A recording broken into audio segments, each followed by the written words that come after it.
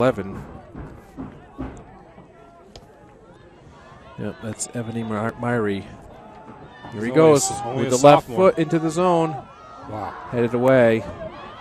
Here's Bonfils with a rocket. Scored! That's it. Cameron Bonfils with a left foot, which we've seen time and time again tonight. Wow. Look at that pile. I hope he's okay underneath. He'll be all right. He can shake that off tomorrow, and that's what superstars do. They told us before the game, watch him, my sophomore. That's right. And with the left foot, which is his strong foot, the ball bounded to him off a defender.